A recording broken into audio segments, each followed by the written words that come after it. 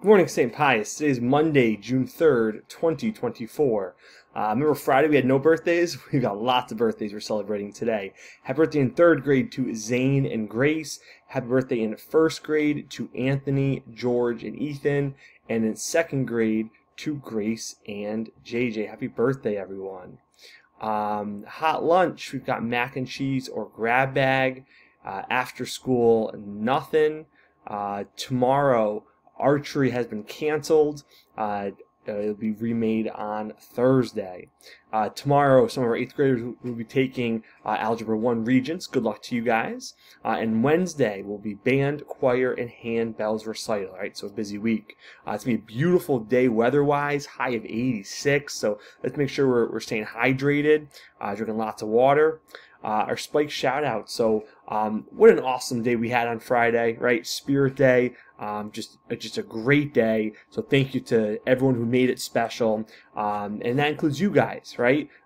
Just like I said last week, every teacher who I talked to, every volunteer, just said how awesome and well behaved that you guys were. So that just makes it, right? We can't do fun days like this if we're unable to control ourselves. And a couple of my friends struggled to control themselves, but the most part, you guys did an awesome job. Great behavior on Spirit Day.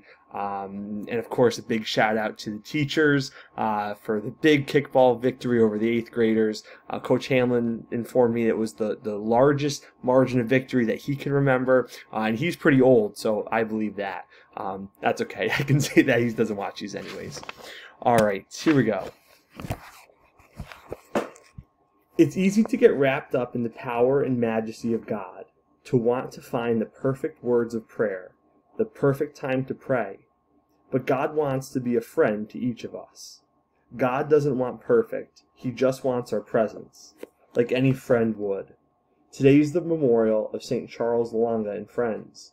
St. Charles lived in the kingdom of Buganda, which is part of Uganda today. He and many other Christian converts were martyred for refusing to give up their new faith.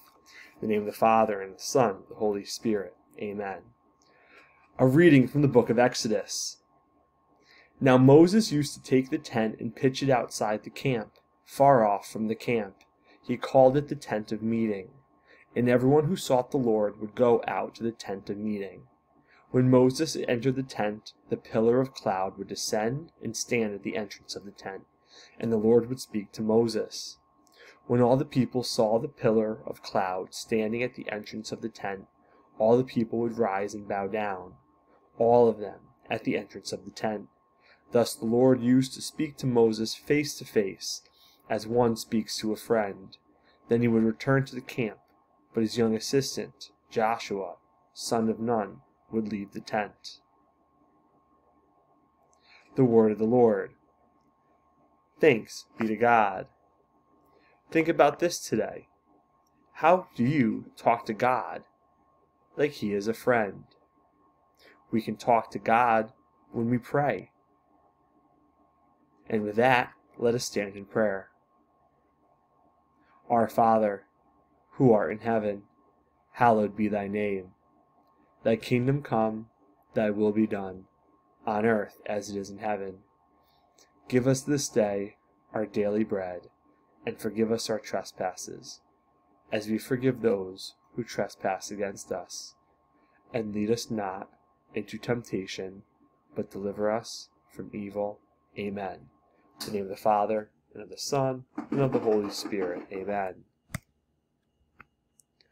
I pledge allegiance to the flag of the United States of America, and to the republic for which it stands, one nation, under God, indivisible, with liberty and justice for all. Have a great Monday, everyone.